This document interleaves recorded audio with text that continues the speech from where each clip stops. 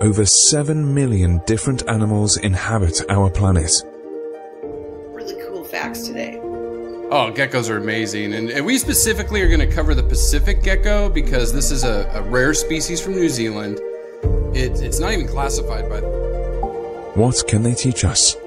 Do these things... They climb like Spider-Man. They go up walls, they hang on ceilings, they can get almost anywhere. And I was like, how do they do that? Many species are in crisis and need your help. Join the movement at allcreaturespod.com. Welcome to the All Creatures Podcast. This is Chris. And I'm Angie. Welcome back, Chris, I guess, because you're still on vacation, huh, Angie? Yes, I am in the great state of Michigan, pure Michigan. We did our traveling at a similar time. However, yours was much further, much more adventurous, and you're back home now. Yeah, I did. I flew all the way to Australia. I did not have a chance to go to Tasmania. I was so close, Angie. I was in Melbourne, and I was just like, it's right there. Tasmania's right there, and I just wanted to jump on a boat, a plane, anything. But my schedule didn't allow me this trip to make it there. But I was mostly in New Zealand for what, 9 days, 8 days. I was gone for quite a bit. Well, welcome back. I know. It's good to be back in the States. Always good to be back home. So being that I was in New Zealand and my two best buddies, Rourke and Wyatt, begged me to do gecko. So we had to do gecko. I told them we would do gecko right away, and it was on our list anyways. So what the heck? We moved it forward, got back from New Zealand, and we're going to do a New Zealand gecko today. Yes, and I was ecstatic about this option because we finished up with a Komodo dragon a few weeks ago. And the more I learn about reptiles, I've always loved them. I used to work with bearded dragons. I actually used to work with leopard geckos. And it's really fun to dive into the physiology. So thank you, Rourke and Wyatt. This is a great choice, and stick with us. You're going to have a lot of fun and hopefully learn a lot of really cool facts today. Oh, geckos are amazing. And we specifically are going to cover the Pacific gecko because this is a rare species from New Zealand. It's not even classified by the IUCN, but the New Zealand government or Department of Conservation is calling them a relict. And we're going to get into later what that means. But basically, they were endangered. They were down to critical few numbers on the mainland. We'll talk about their range today. But the good news is they are rebounding with a solid conservation plan in place. So that's a really, really cool story that we're going to be telling today. I love good conservation stories. Yes. I don't love that numbers get very low and then people have to step in and save them. But it does go to show that when resources and people work hard to save species, it can be done. It works. It works. It does work, and it is working. It is working. So I'm giving shout outs to people that are following us on Facebook and Instagram, and I put up a little riddle on who could actually guess what species we're covering. And I think it's it's H Lays Me on Instagram. So I think her name is Heidi. I'm not sure. But anyways, correct me if I'm wrong. Send me a message on Instagram. She's the only one that got Pacific Gecko. She's the only one. Now, there are some other people. Logan Millard, one of our good friends back there from Florida. He guessed the New Caledonian giant gecko. And my first clue was, if you were paying attention, I crossed this ocean and it was the Pacific. So Pacific gecko there. Now on Facebook, Vicky got it. Jonathan, our buddy up in British Columbia, got it. Tanya got it. Paul from Varmints, he didn't quite guess, but he said the clue gave it away. Ha, ha, ha. So I think Paul knew it. Now, Joe Riccici, my reptile expert, he said the Vorax gecko, and it's probably because the eye I had up there. And then Lori also guessed gecko. So shout outs to them. And then just really quickly, I've got to give a shout out to Kayla. She does the Awakening Empire podcast. If I just want to promote her because her and I have been going back on Instagram a little bit. I highly recommend you follow her on Instagram. Every day she posts these little bits of wisdom, and I read it and it just like hits me in the heart. Like I just really think about what she writes and the quotes that she puts up. It's just one of those easy to read, quick hitting. Wow. and just, how we tackle life, because we all have problems. We're all facing multiple issues in our lives. And it's nice to get some encouraging words. So if you want, I recommend you subscribe to her podcast, The Awakening Empire. They're 30-minute episodes. They're easy to digest. And, she's just amazing, amazing soul is how I would put it, somebody on there. Now, the last thing I'll ask before we jump back into it is please share an episode or get a friend to subscribe to the podcast. If everybody listening did that, Angie, we'd be in the top 100 easy in natural sciences. We jump like tomorrow. So this week, we're just asking you if you can share this episode. Do it, please. Yes. Get a friend to subscribe to the podcast. We will love you forever. And we're going to keep doing this. Yes. And rate and review on iTunes or whatever those platforms are. That'd be great because we're almost to 100. When I last checked, I think we're like at 96 reviews. And that would just be so cool to get more. So, Angie, my big question with geckos, and the listeners are going to want to hear this too, is how the heck do these things, they climb like Spider-Man. They go up walls, they hang on ceilings, they can get almost anywhere. And I was like, how do they do that? Like, what is the physical process? So anyways, the listeners are going to want to hear that. We're going to get to it. But that was my big question going into this. That's a good one. It's pretty crazy. It has its own Wikipedia page. Yeah, I know. It's called Gecko Feet. Gecko Feet. It's insane. It's insane. Like, oh, I can't wait to get there. Okay, we will. So, this, just looking at geckos in general, but, we'll get to the Pacific Gecko. This one's like a medium-sized gecko, which means it's only 4 inches long or almost 10 centimeters long, which is very big. That's a medium-sized one. When we, 2 weeks ago had the largest lizard on Earth that's 10 feet long. Yes, we're definitely downsizing this week for sure. Yeah, but they're so cute, man. Geckos are so awesome. They're everywhere. So the Pacific Gecko, this particular one, really cool color pattern. Olive green or brown, multiple markings. It has blotches, chevrons, stripes, or bands. Its eyes are brown. And then dorsal or underneath it's usually uniform tan. I guess I'd say it's almost a tan. Yeah, and then, definitely. Yeah, and then they have those slender toes with extended pads, which we're going to get to the physiology of that, but how critical those pads are and what's on there to help them grip. It's insane. Their physiology is just amazing. And a lot of the species of geckos are known for some of their brilliant colors or bright colors. And Pacific Gecko, although like you said, it's more brown and tan in color, some individuals can have mustard yellow spots or blotches, especially across the nape of the neck area. And then it said some individuals may even have pink or orange shading. So just super cute, like you said, with the different color. Right. And then these ones specifically, okay, so obviously they're from New Zealand, the Pacific Gecko. And then they're on the North Island of New Zealand. So again, talking about geography, New Zealand is generally 2 large islands. You have the North Island, where I was just a few days ago, and then the South Island. And then you have some small surrounding islands around that. Now, the Pacific Gecko was specifically just on the North Island and the northern part of that, the northern half, where it's actually a little bit kind of warmer compared to some of the southern parts.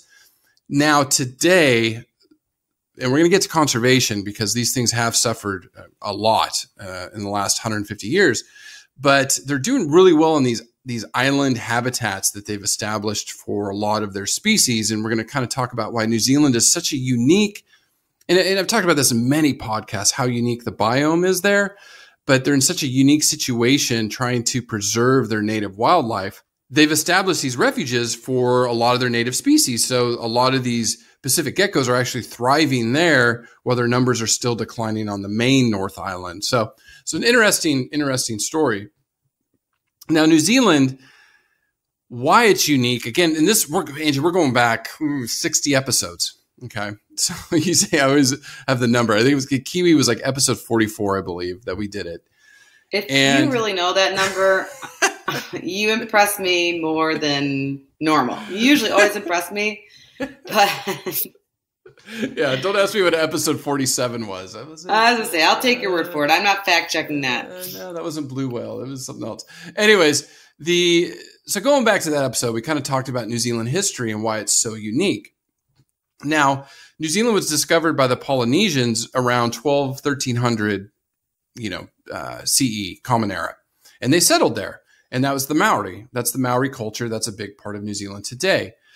Now, the Europeans didn't discover New Zealand until the 1600s. James Cook came by in the 1700s and navigated both islands. And the Cook Strait separates the North and South Islands. And then when the British came and started settling New Zealand, got into a war with the Maori, and then they signed a treaty in 1840. But with the Europeans came all of these invasive species, and that is what New Zealand is battling today.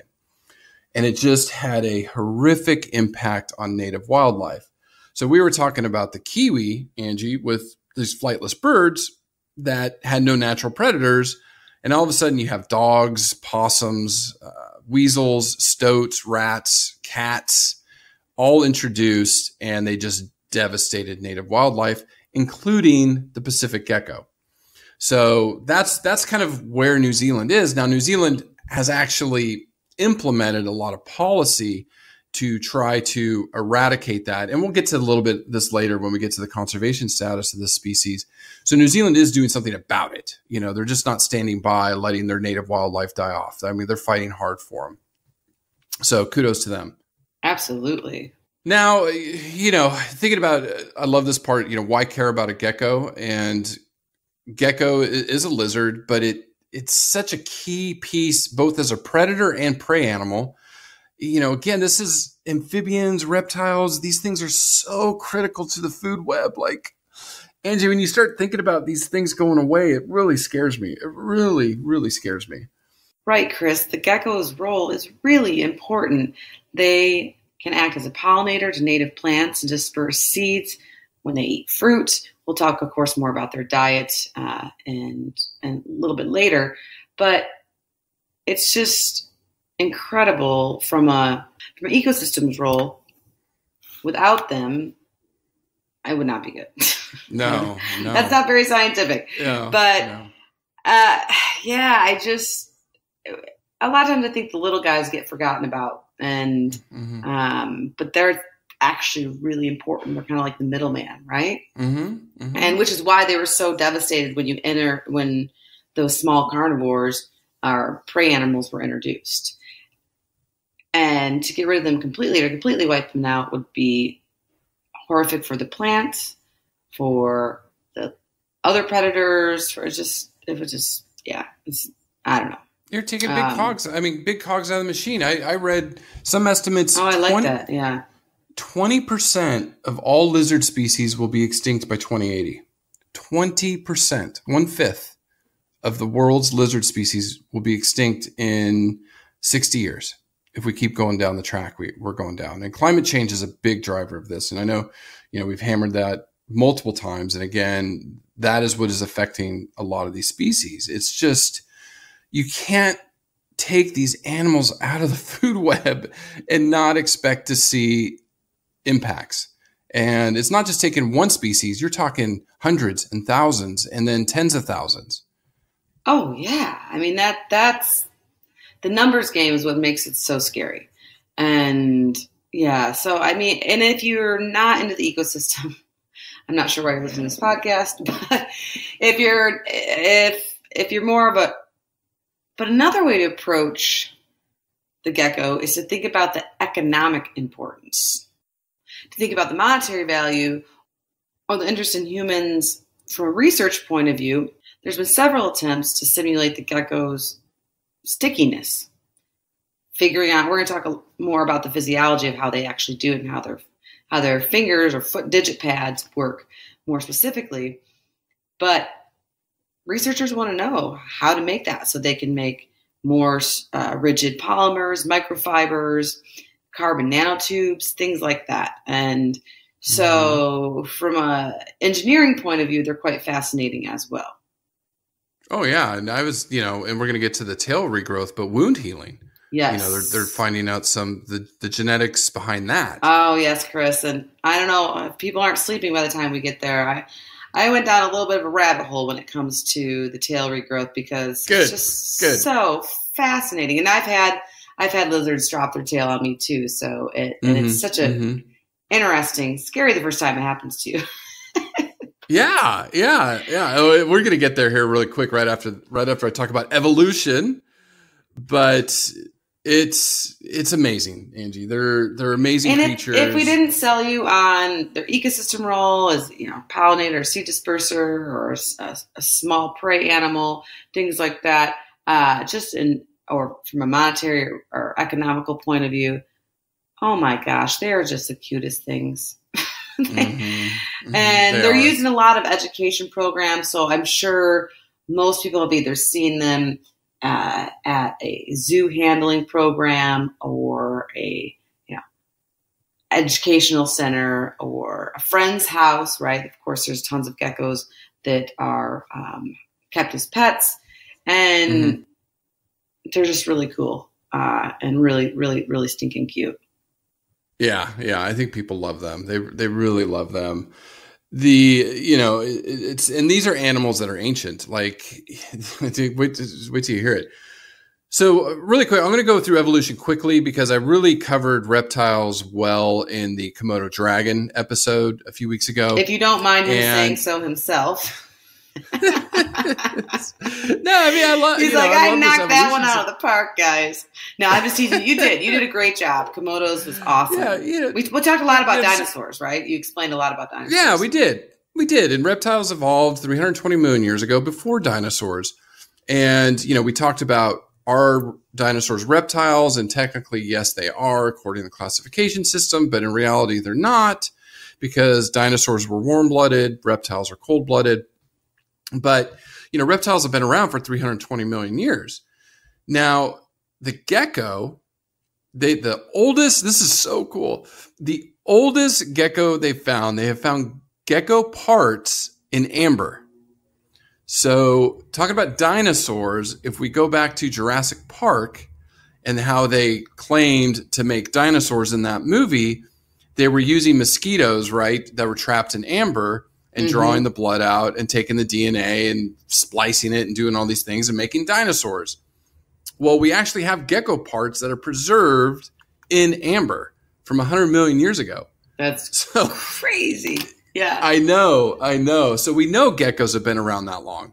And so they have evolved and survived so much over 100 million years. Now, today, there's I've saw numbers anywhere from 1,500 to 2,000 species of geckos. So different sources. I think I have 1,850. Yeah, I didn't have time to count them all. No. I'm on vacation, but I don't have that much time. Right.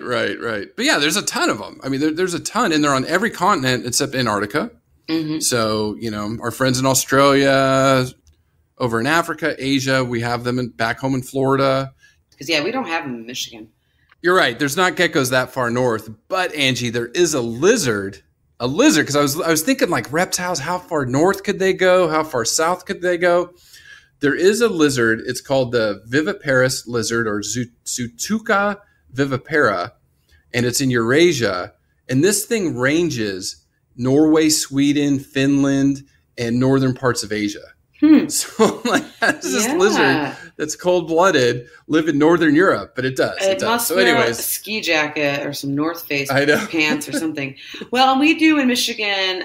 We don't have any geckos, and we've got a fair amount of snakes, but we do have a 5-line skink, which I've never seen before. So I'll have to do more research on that, and then a 6-line race runner, but those are not in the gecko family. Okay. So a few.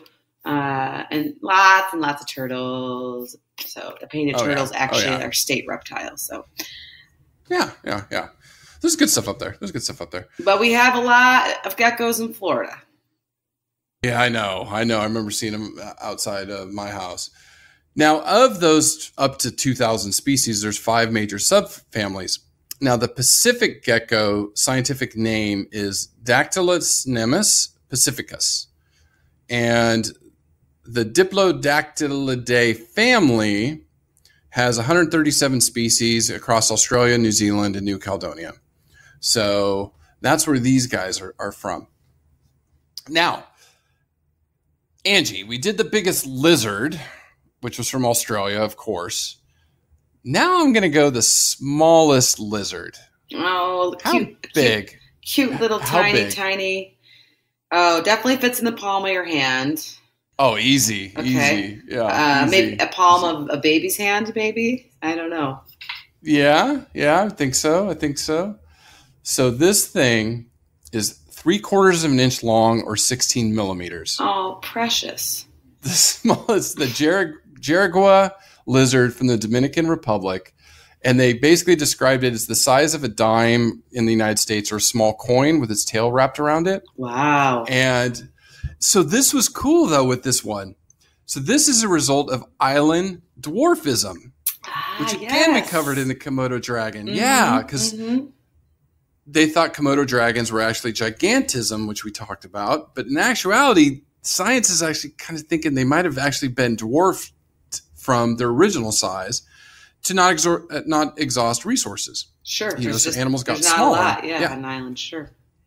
Yeah, so in the Dominican Republic, there's this tiny lizard less than an inch long or 16 millimeters. It's so cool. Love it. Oh. Yeah. Now, some cool facts about geckos and Pacific geckos in general. Where do we start? I know. This is what's surprising about this reptile. Lives 15 to 20 years in captivity, and we don't know in the wild, but I know the oldest gecko was 28, a leopard gecko, I believe. I looked it up. So that's pretty long for a tiny little animal. Oh, yeah, Chris, that's really long for a little animal, especially if you're thinking about getting one as a pet. You might want to reconsider depending on your commitment levels. But I also read that in New Zealand, there's some fascinating stuff about the reproduction that's slightly different than a lot of other geckos. But they're very slow breeding in New Zealand. And they've been shown to potentially live at least 42 years in the wild. Oh, wow. Okay. Oh, that's new data. So I don't know if that's specifically the Pacifico or just New Zealand geckos in general. So, yeah, maybe if there's I'll have to have Rourke fact check that for me. Yeah, I will. Because it even I'll ask him. my jaw hit the ground too when I read that. So, so very interesting. Well, it's just, and I think it just goes to show we're just learning more about them. And oh yeah. I mean, it would just be so. Yeah, we're science. It's evolving and we're learning. So there's still so much to discover in the natural world, and it's sad that a lot of it's disappearing. But I know specifically with geckos and a lot of these reptiles, there's so many of them that we haven't classified yet. And correct. Yes, and you need a scientist or a team of scientists to study a few of them or a group of them, and they still are less than 1% of the total population. So yeah, there's a lot of stuff that we still need to discover, and hopefully we do, so we can help them. Now, most geckos are nocturnal, right? So they come out at night, and that's when you see them. This was a cool factoid I didn't really appreciate. Their night vision is 350 times better than ours. 350 times. So they basically see probably what it looks like for us during the day.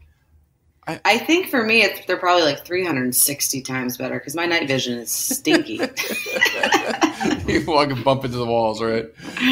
Pretty much, yeah. So all jokes aside, that is incredible. Yeah. I mean, they're just fascinating. Well, Chris, too, I also wanted to ask the question, we were talking about geckos, what is the difference between a gecko and a skink? Mm-hmm. Because I've taken care of blue-tongued skinks before and leopard geckos, but I never really asked myself, why are they in this family versus that family?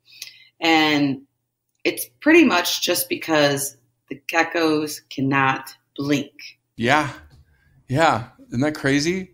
I'm like, yeah, and they have different skin too, which we'll talk about a little bit about geckos and how they shed their skin.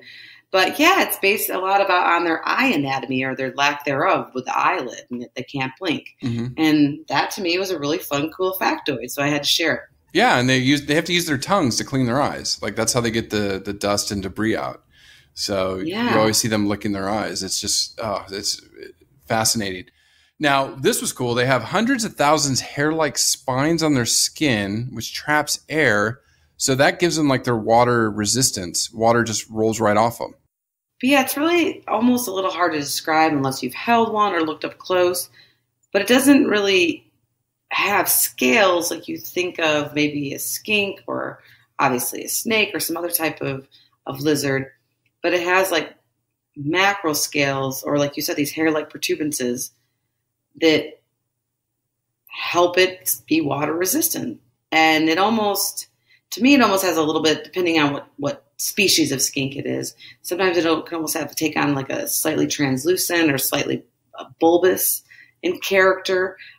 Definitely soft to the touch and not sticky or wet or icky for anybody who's never touched a gecko before. It's just really neat.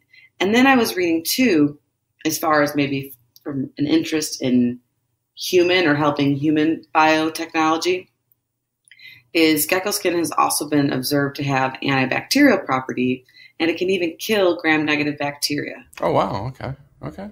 Yeah. So once again, I still think there's a lot that we're learning about it. But just like other reptiles, like a snake or something, geckos will shed their skin at fairly regular intervals. And sometimes it can be a couple weeks to a month, and they basically detach their whole outer layer of these macroscales from their whole body. And for those of them that are under human care, a lot of times they're observed eating the skin afterwards. And of course, like any reptile, the skin shedding is much more frequent when they're growing. Right. But it still will continue into adulthood.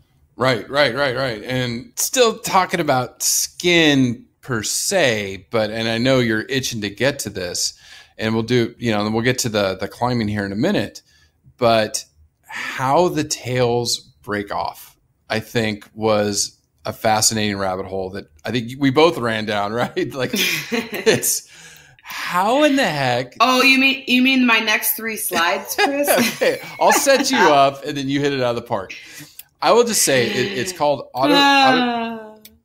So it's called autotomy, their survival mechanism.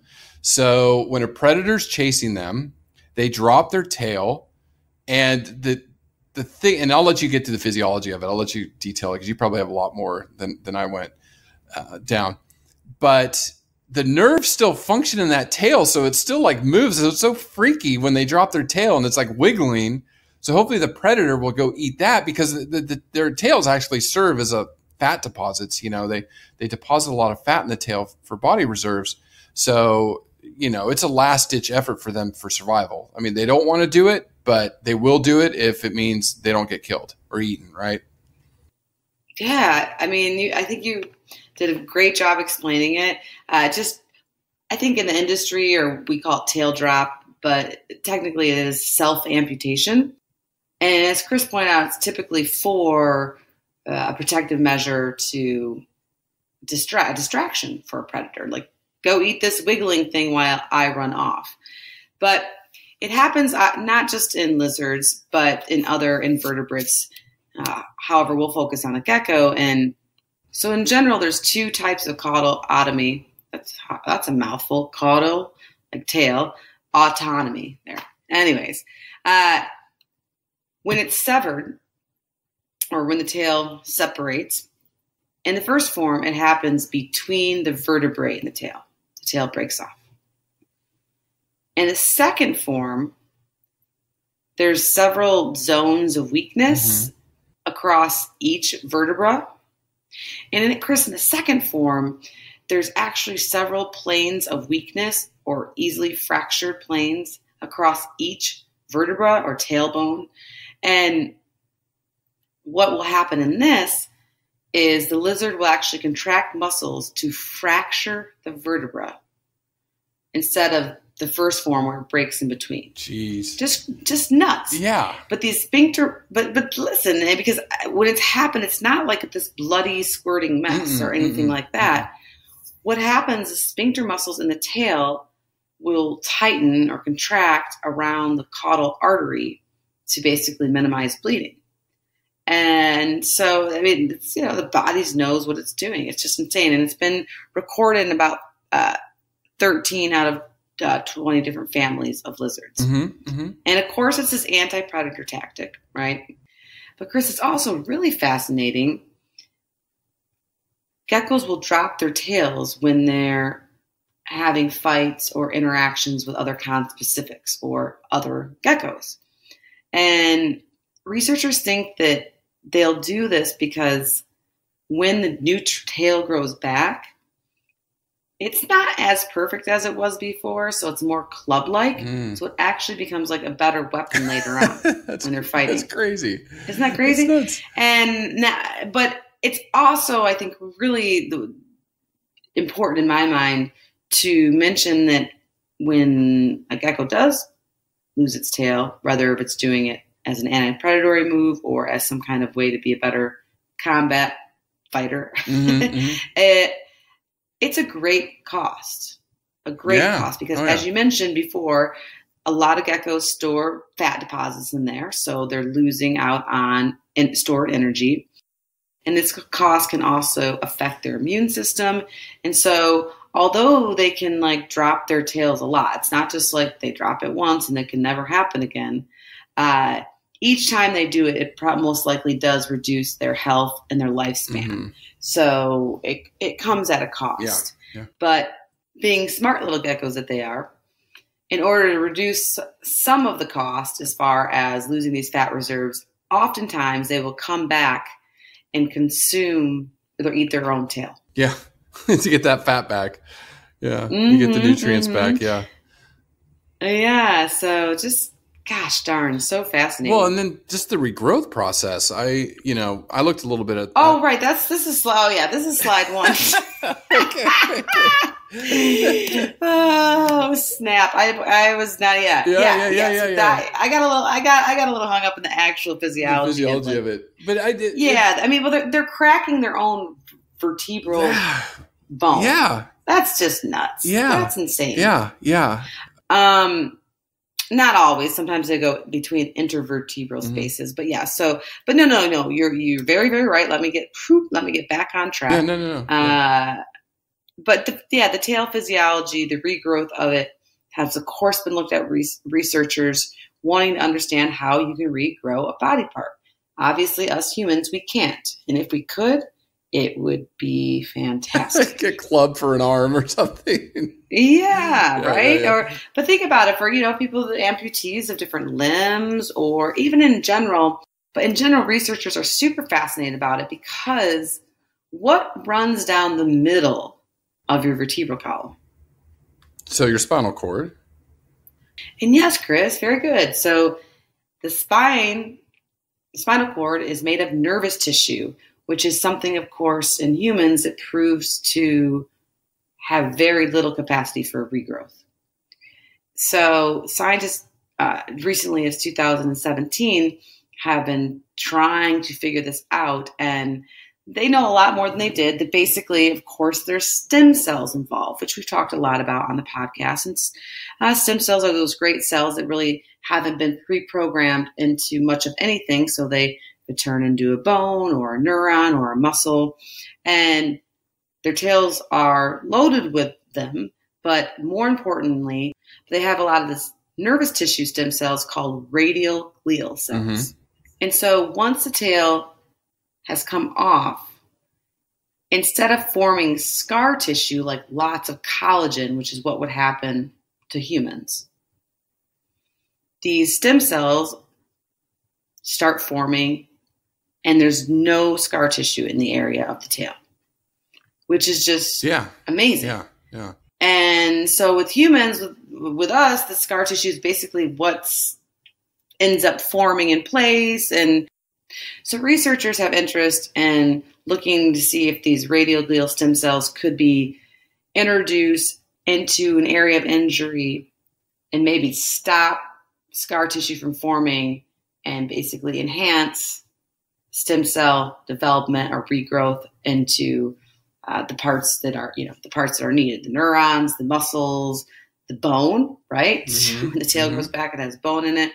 So yeah, they're just, once again, it's at the very forefront, and they haven't figured out all the answers, and we're kind of still far away from using gecko stem cells to cure spinal cord injuries in human.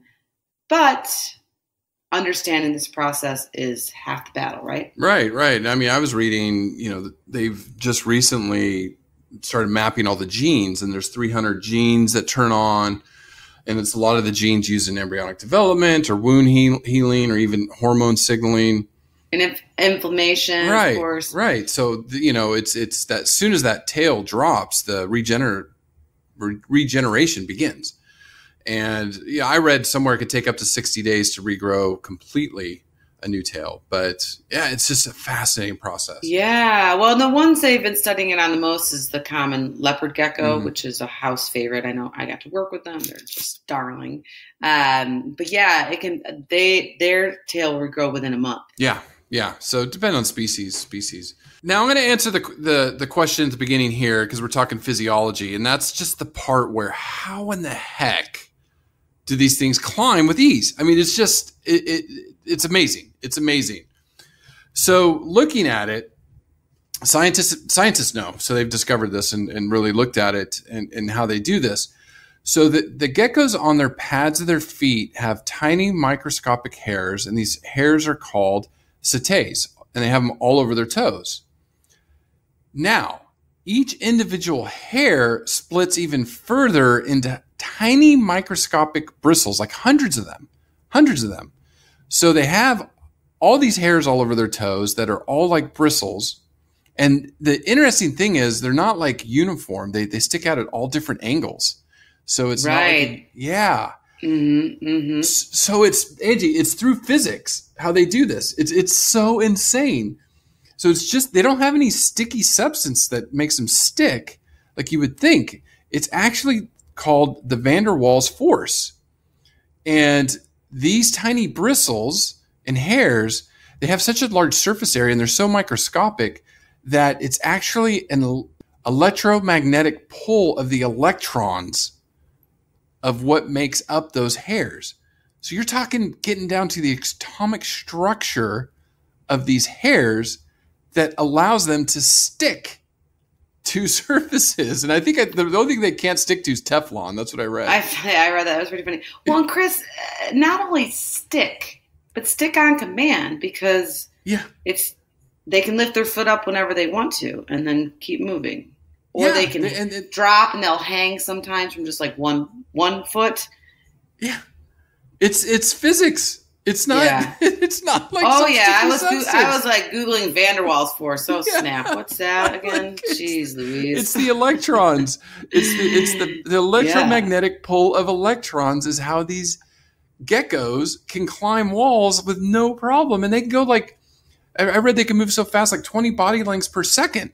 Sure. They do it. Yes. Zip along. So to just. Yeah, grab and release. And a recent study there you go. Van der added Waals, to the science. So it's Jedi mind tricks. I don't know. It's cool. Physics, like we said, you and I should have paid more attention in physics classes. Well, I know. I feel the same. That's same thing with chemistry. If I had to go back and do it all over again, biochem is obviously a little bit more near and dear to my heart, but yeah, I took a lot of physics, and it was not helping when I was reading about this. But it did. A recent study, though, has also suggested that the van der Waals force is important, but there's also electrostatic interactions too that's caused by electrification forces. Yeah. Or capillary forces. So not just the one type of force, but there's many there's a few other forces that I'm just not going to even try to describe on this podcast to save everybody and their brother a favor. But there's always something more, right? But just the fact Sure. Yeah. It just keeps getting deeper and way more awesome. But I never, because I haven't studied reptiles, and maybe Joe would have known or John would have known. But the fact that there's no chemistry or some secretions down there that helps them stick at all. It's none of that. It's just pure physics. It's crazy. It's crazy. Which once again, there's got to be something either for engineering majors or biotechnology people. There's something in there that we can use to help humans out, I would imagine. Right. It's just so, even if they could just make little shoes that we could climb walls with, like for real Spider-Man, that would be awesome. Not for kids. Oh my God, come home. No, totally for adults. Yes, totally for adults. So I could climb up the wall to get away from my kids. You know what I mean? Yeah. Just kidding. Kind of not kidding, right? Not kidding. Yeah, you get a full day with them. But all right. So jumping into nutrition, really easy. They eat invertebrates or insects. Probably worms, things like that. Nectar and honeydew is what the Pacific Gecko specifically. Mm-hmm. Yeah. Yeah, well, and they will eat fruits, and that's where we talked about them earlier in the podcast as far as being a seed disperser. So that I didn't really, for me, because of course when they're under human care, we feed them mostly crickets and mealworms and things like that. So yeah, the nectar and the fruits was a little bit new to me, but that's why I love this podcast. Yeah, no, it's really cool. Again, that underlines their ecological importance. They're out there helping disperse seeds, plants. You talked about that one gecko. I think it's Mauritius Island. It's the only pollinator of a specific shrub that, if they go away, that shrub goes away. Again, talking about food webs. So what are some behaviors? Because it's kind of cool to think about what geckos do. They're nocturnal. That's when they go hunting and sure, eating. Most are, just to clarify, not every species, but in general, most are nocturnal. Very few hunt during the day, but there are some standouts when you have, 16 to 8, or when you have over 1,800 different species of geckos. There's always some outliers in there, right? But in general, they are solitary. And they're a shy species. They're not going to approach you. And when they're either under human care or perhaps as a pet, they still can be shy, but they are not, they don't typically mind being handled if they've been handled since they've been little, or the caretaker working with them knows what they're doing. But they're also, not maybe your most outgoing type of lizard, if you will. But I think once again, anybody who's worked with lizards, and that's including myself, is they all have unique personalities. Some like certain things, some are shy to certain things, and it's just can vary between animal to animal. But Chris, what I really want to talk about today is how geckos are super unique in the lizard family for the fact that they can do vocalizations. And it differs from species to species.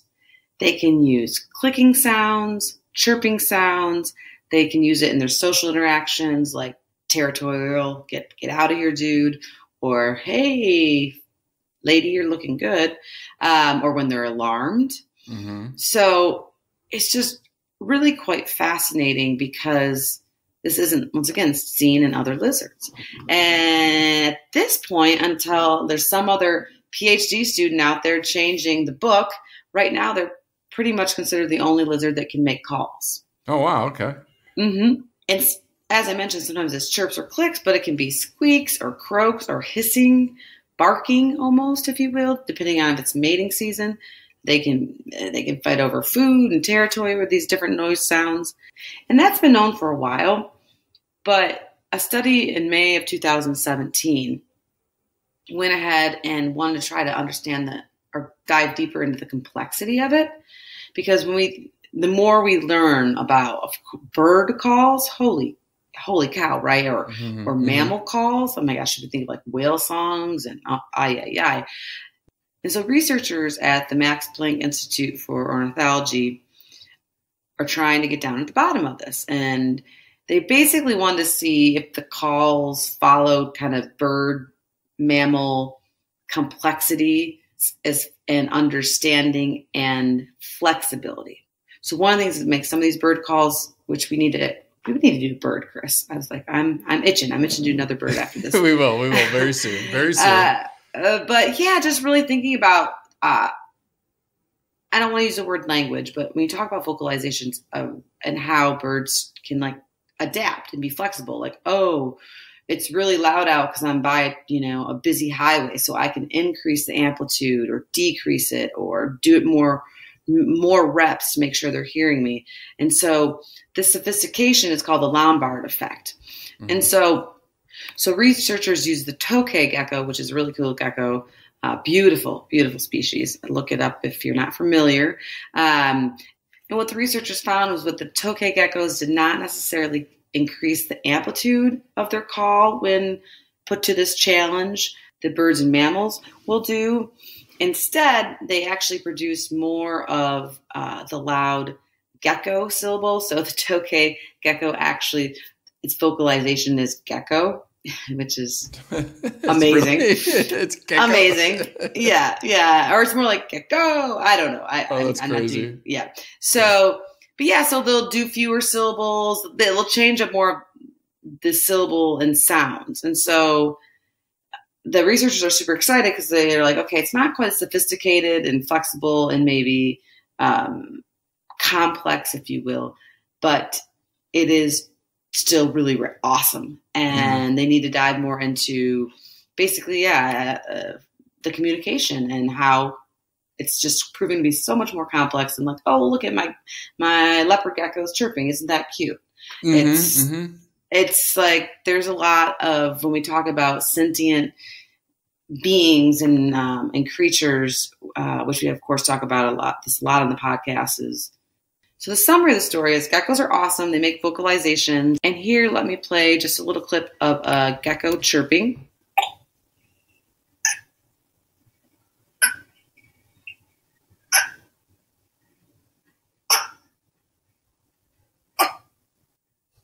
That sounds like a little puppy. I know, so cute. But yes, and that's, once again, that's just the chirping. There's actually, I think it's the New Caledonia, the big guy out of Australia, some of the barking and hissing sounds that they make. I'll spare you guys the time on this podcast, but just incredible. I mean, it really unique from species to species. Right. And we're just starting to begin to understand why are they doing this or how they're able to be so dynamic with how they vocalize. Just cool stuff, Chris. It made me really fall, with my behavior and communication. It just really made me fall in love even more with the geckos than I was before. So once again, thank you, Rourke and Wyatt. Yeah, it's so complex. Like animal behavior, again, that could, I guess, be its own podcast. It's just so amazing when you cover these species. Did I just hear a new great idea by you? Like we can't even keep up with this one sometimes. Oh, I know. I know. It's just in my brain. If I could podcast all day long, if somebody would pay for that, that would be amazing. Oh, that would just talking, 45 minutes to an hour about behavior. But I guess, so it's probably a good time. It's a good lead in to announce that I'm actually going to be teaching an animal behavior class this fall. Yay! So that's, I got asked to do that. So nice. So I'll be learning more myself with the students. So that'll be good. Yep. And then also an equine behavior, which will be super fun. That'd be fun. Yeah, that'll be an amazing fall for me. So, Now, Repro, you said there. I mean, you sent me that video. I couldn't believe it. Like that was where my jaw hit the ground. Well, and it's so funny because we were recording so late today, I knew you had a very busy day and you did not have time you had already done all your homework on geckos. Mm-hmm. But I didn't care. I had to send you this video anyways because I'm like, I bet he doesn't know this. No, I don't. Nope. And I was like, and it's probably, I know he can't really respond to email or messages right now, but you did right away. And I was like, oh yeah, I knew he'd like that. So what are Chris and I talking about? So in general, geckos give birth by laying eggs. That's not shocking. We've talked a lot before about other reptiles on this podcast. But within this vast group of geckos, she can be pregnant for a short term or long term. Sometimes I read up to 3 or 4 years. Once again, I didn't go by species, and I wasn't able to get any exact gestation dates for the Pacific Gecko. But that gets us to the really cool stuff about geckos from New Zealand. And New Zealand has about 43 endemic species of geckos. They give live birth. That's insane. And I watched a whole 4-minute video on it, and I'm not even kidding you. And I didn't even turn my eyes away. Reptiles, because you just always think reptiles lay eggs. That's just always been what we've understood about them. But now you have species of reptiles that actually do give birth live. Like, that's crazy. A reptile. Like, nuts. All right, welcome back. We had some technical difficulties, and that's what happens when Angie and I are on the road, just that time of year where we're both traveling. So welcome back, Angie. Thank you. Yes, I'm here. And yes, we'll just consider that organic amateur hour Geckos. It's like our first few episodes. Oh, well. Hey, yeah. The info's good, and you still sound great. Okay. Your mic's fixed now. Obviously Angie's in Michigan. I just got back from New Zealand, so we are a hot bear mess. with us. Yeah, we are. Just bear with us this week. I feel bad for you editing this. Every 5 minutes, I'm like, I'm just gonna leave it in. No, I'm just kidding. It will sound beautiful. And so we were talking about geckos giving live birth. Yes, some of the most fascinating information. We save some of the best for last. So yeah, most geckos, of course, lay eggs, typical reptile style, and then the offspring are hatched and they're on their own. But in New Zealand, and the 43 endemic species of geckos that live on the islands there will give live birth. And so sometimes one or two. And for instance, the Pacific Gecko will give birth to one or two offspring once a year in late summer. Yeah, it's crazy that they give live birth. Like, just how they evolved that way. Why? I know it's a different rabbit hole for a different day, but really, really, really cool. And yeah, if Rourke and Wyatt wouldn't have recommended the Pacific Gecko, I would never have known that. No. If we didn't look at one in New Zealand, that's amazing. That's amazing. Yeah. Mm-hmm. And this is where there's some potential evidence that New Zealand certain geckos in New Zealand can live very old and potentially 45 years, I read. But once I would have to fact check that. That was not out of a peer review piece of literature. So anybody out there doing research, let me know. They're still learning. I mean, they're really starting to learn, the last couple decades, Correct, why they try to clean up what's happened there. Well, yeah. And then just briefly with geckos, of course, their courtship rituals are going to vary dramatically from species to species, but it might include posturing, movements. Of course, vocalizations are going to be a huge part of that. We touched on that. Sometimes nipping and nudging, or they've even been known to wave their tail. The male will wave his tail or scent mark. So lots of really cool behaviors that if anybody's cared for geckos before or tried to breed them, probably could have could school me on that and teach me a little bit more about their behavior. And parthenogenesis, which we touched on in Komodo dragon, has been reported in geckos. And once again, that's a female gecko reproducing without mating, basically. Yeah. So, we talked about that in and Komodo dragon. Yeah, it's really crazy. Yeah. And two examples are the mourning gecko and the Australian bino gecko. So, yeah. And then, of course, little geckos, offspring, whether they're hatched from the egg or born live, they're on their own from day one, which, of course, makes them very susceptible to predators and to not living and things like that, which, of course, are some of the issues with the Pacific gecko on New Zealand. Mm-hmm, mm-hmm. Well, it's interesting because IUCN doesn't have them on the radar. Obviously, we talked about IUCN, and they have so many species to catalog, but New Zealand does, and New Zealand has them they call them a relict. They describe that as taxa that have undergone a documented decline within the last 1,000 years and now occupying around 20,000 mature individuals. And their population stable, increasing at greater than 10%. So that's good news for the Pacific gecko and good news for New Zealand, what they're doing. But like I said earlier, on the main North Island, they're still in decline. And they still have a lot of threats. like we talked about all the different predators, habitat, losing their habitat and destruction. I mean, that's happening as New Zealand grows. But on these barrier islands, or these islands off the coast of New Zealand that are predator free, they're doing wonderfully. They're breeding and surviving just great. So that's good news for this species. Great news. Yeah. Now, again, like I said in the beginning, and going back to the kiwi episode, New Zealand's trying really hard to become predator free by 2050. And it's somewhat controversial down there, because there's some Kiwis down there that believe it's just too late, let nature take its course. But I think the majority of the country is like, no, we need to save our native wildlife, which I agree that they have to. So they're trying to eradicate all these introduced species. It's a very uphill climb. They're working hard, and we'll see. We'll see if they do it. And I'll say, flying into New Zealand, very tough biosecurity, very tough.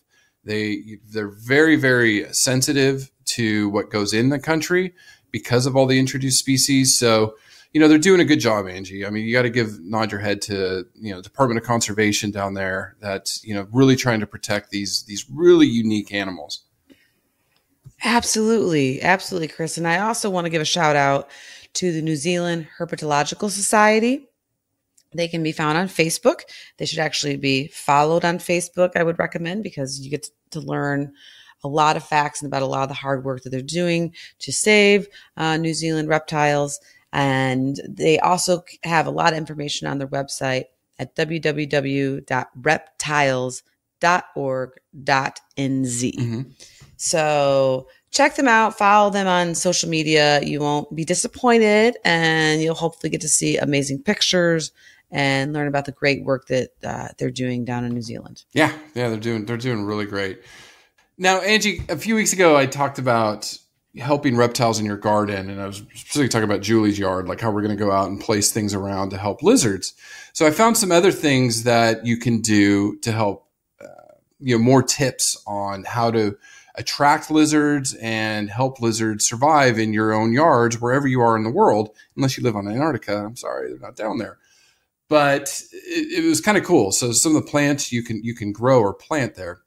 So the basic rule for lizards is you really want thick bushes and plants, because that's really a safe habitat for them, especially from cats.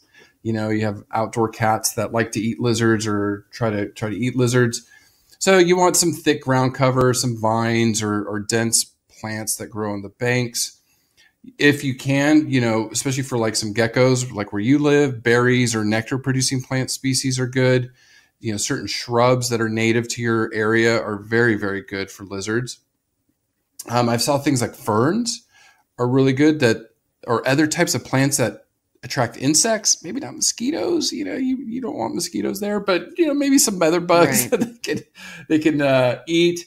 And if you just go to your local nursery and talk about what's native to your area of the world, say, hey, I want to plant some plants in my yard to help native wildlife, they should be able to point you in the right direction, because we really want to support, our local habitats. And that's something we all can do. It's not just, down in New Zealand or down in parts of Australia or far-flung places for us that live here in the United States, or like here in the United States for our listeners down in Australia. So plant things that are native to your area, and, you'll attract native wildlife, which is great. I guess if you don't live in Australia, you really don't want native wildlife in your backyard, do you?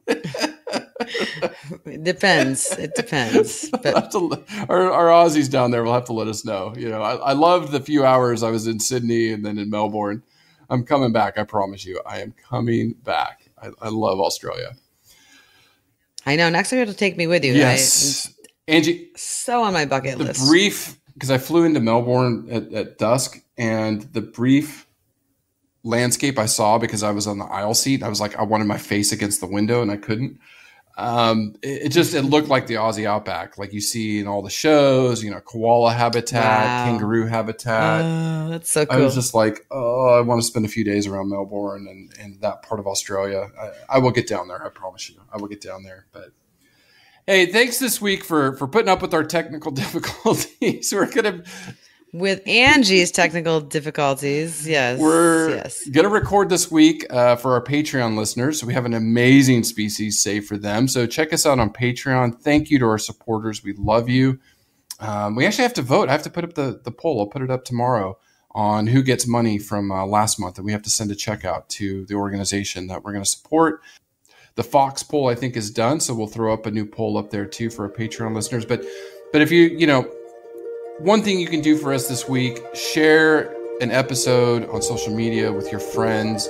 Get one person or 10 people to subscribe. We will love you. We will love you. We will love you. Thank you. Thank you so much. Listen, learn, share. Join the movement at allcreaturespod.com.